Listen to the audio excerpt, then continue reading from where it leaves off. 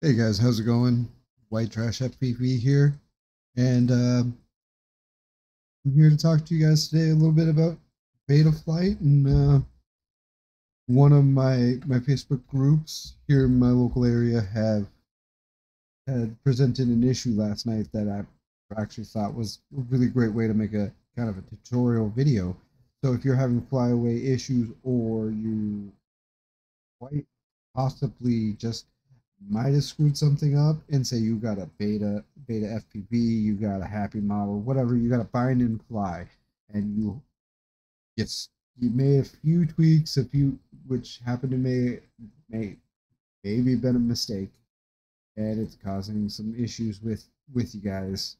Um, this tutorial hopefully does help, and this is all about how to recover that back to factory, I guess, as you will, default settings, and hopefully that helps.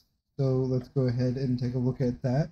We're going to pop over to, say, I'm going to go over to, to another page here, or excuse me, another screen here in a minute, and we're going to go ahead and talk about that, and we're going to go ahead and talk about a little bit about the hex, and then we're going to go into how to reprogram your drone back into it via CLI.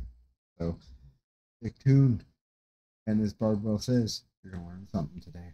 All right. So don't mind the screen. So if you have a beta FPV, you're looking at your drone. So I'm going to go ahead and pop over to one of the drones I have here. So say I have the Meteor 65, and yes, I do have the ELRS 2.4 gigahertz, I guess it is, model.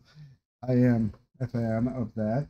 So what you want to do is you want to continue to scroll until you get to the bottom, and you will find something similar to, say, like the FAQ, where you're going to see something like download the flight controller firmware and CLI dump file for it. Go ahead and take a look at that, and it's going to give you usually a list, especially if it has more. It has a variety of different um, configurations for your tether to your controller here. Like we got one here for FR Sky. We got one here for the LRS, which, so we're going to go ahead and take a look at that. You're going to see it's the basic firmware. It's going to be 4.3. Make sure you're on that. And yeah, it's going to say stuff like no need to flash configuration, including configuration file. Um, you can go ahead and download this and see what it'll do. I personally, I like to look, me personally, I like to look at the text files. So I will go ahead and download that like you just did. As you can probably see, I already have at least one of them because I've done this before.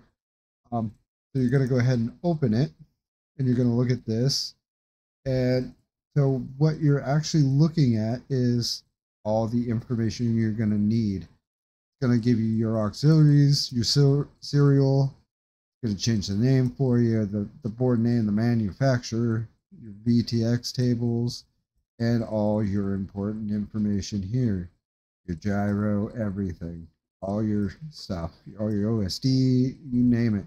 And then it's going to have the default profiles, excuse me, which 9/10 of them have actually nothing. And right here at the bottom is your best save here, is your save configuration, which it's going to do absolutely nothing. Now that I'm actually going to be retiring the Meteor 65, what we're going to go ahead and do is I hit Control A on PC, however you select all.